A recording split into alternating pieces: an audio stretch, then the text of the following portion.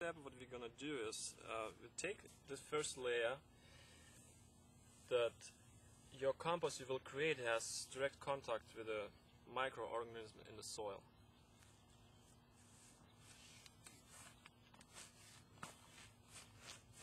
So after I took the grass, I built this box, big compost box with holes for better air circulation.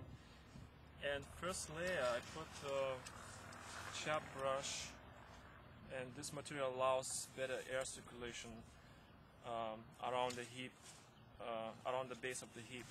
So I'm gonna put about 3 to 4 inches of brush.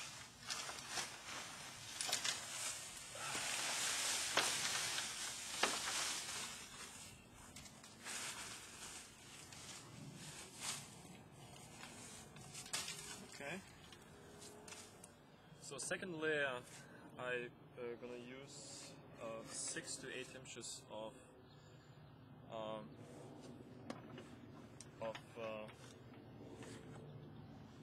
scraps, and I usually use vegetable and fruit peels, what I use in the kitchen, and then I mix with leaves and grass clippings.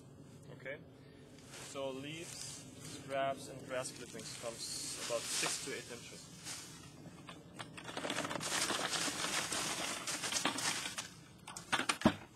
I already mixed here grass and leaves.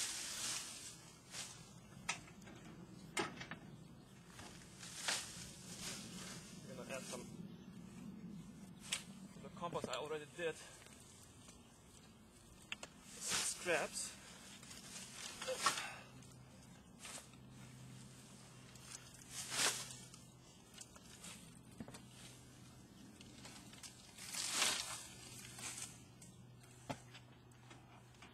Okay, the third step is 1 inch of soil.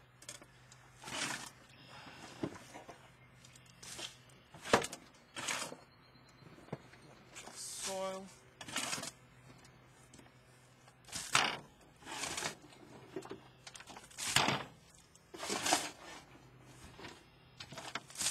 So the fourth layer, I'm gonna add some horse manure, and we're gonna add about 2 to 3 inches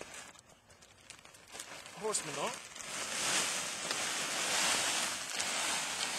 That's only enough.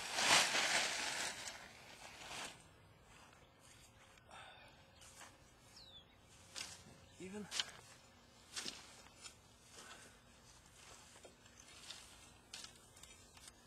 And on the top, we're going to sprinkle some lime and wood ashes to reduce the acidity. I bought some lime, organic lime. I'm going to sprinkle on the top.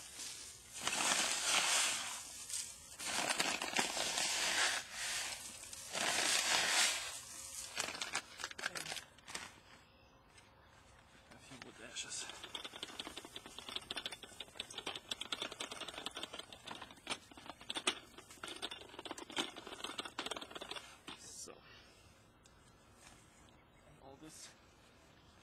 I'm gonna sprinkle with the water,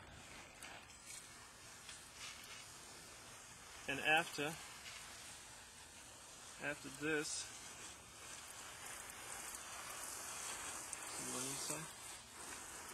we're gonna repeat all 4 steps.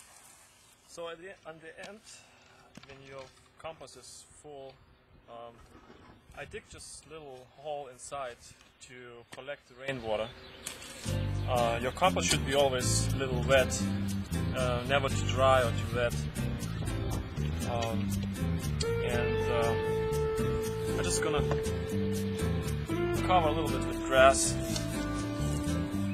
and in about 6 months, the compost is ready to use, and the fun begins with planting your vegetables.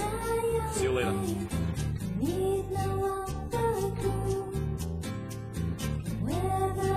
The sky is clear, the winds of